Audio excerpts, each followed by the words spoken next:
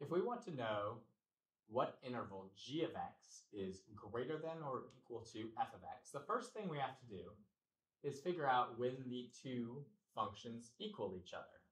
Right? They equal each other right here when x is -1.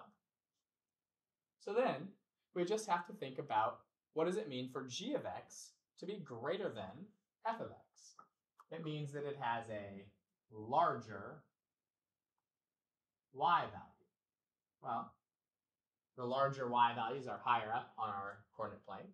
So we should be able to see that all of this area over here is where g of x, the function in red, has a larger y value than f of x, the function in blue.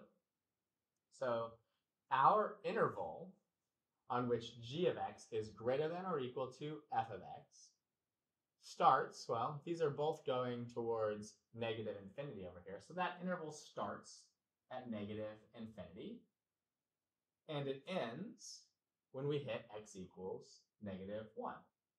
Because it's an or equal to, we can include the point at x equals -1 with a bracket.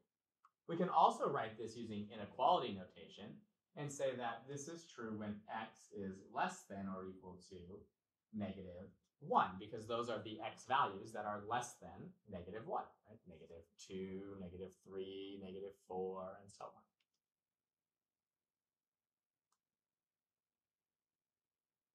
For this one, we want g of x to be less than or equal to f of x. So again, we have to find the intersection point.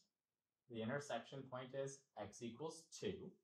And then we look at where is the blue function, that's g of x, less than or lower than the red function, f of x. Well, that is to the right of 2, right? Where the blue one is below the red one. So our interval should just be from 2 to infinity. The 2 is going to have a bracket on it because this is an or equal to. And we could just say x is greater than or equal to 2 because those are the values of x that are greater than or equal to 2, the ones to the right of 2.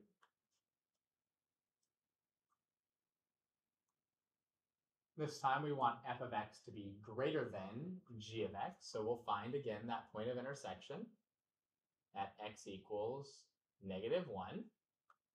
And f of x is greater than g of x. In other words, the blue function, f of x, is above g of x, the red function, to the left. Right? We can see that the blue one is above the red one, to the left of -1.